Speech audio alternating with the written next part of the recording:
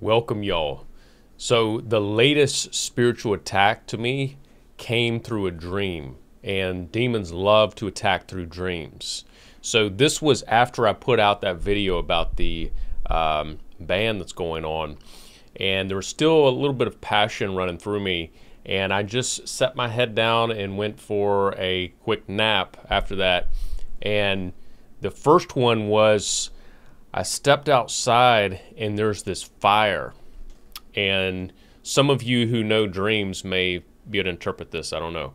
But there was this fire, and around the fire, it was just total black, which was very hell-like, where even though there's fire, there's no light. And I heard this growl, like a kind of a scary, like a wolf growling. I couldn't see the wolf, but it was there. Now, my interpretation is that it was a challenge. And so instead of running back inside or turning for a weapon, I run down towards the fire. The wolf starts charging at me. And instead of staying on my feet, I slide down to be on the ground, even with the wolf, to make myself even more vulnerable.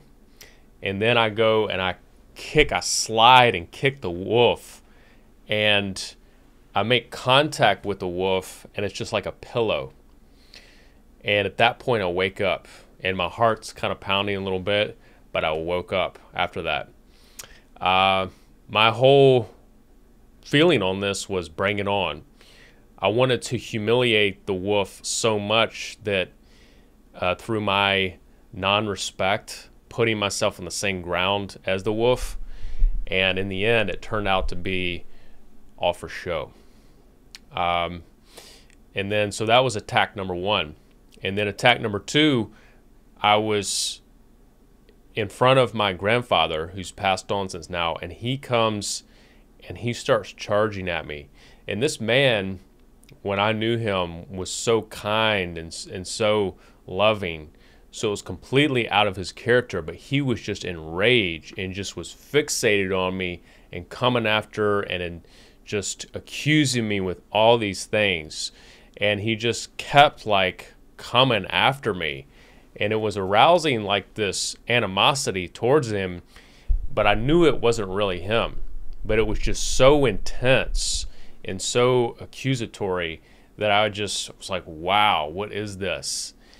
And eventually I woke up. This form of attack is actually common. You yourself may have had this form of attack where you'll have a parent or someone in your family, and it usually starts off where you're having a conversation and then their faces turn. And when their faces turn, they turn into like this demonic entity. And sometimes they stay in the right face, the same face, and their voice changes, and they just start coming after you and accusing you and trying to fight you. In either case, you see the demonic manifestation either through the voice or the change of tone or just how they really drive after you.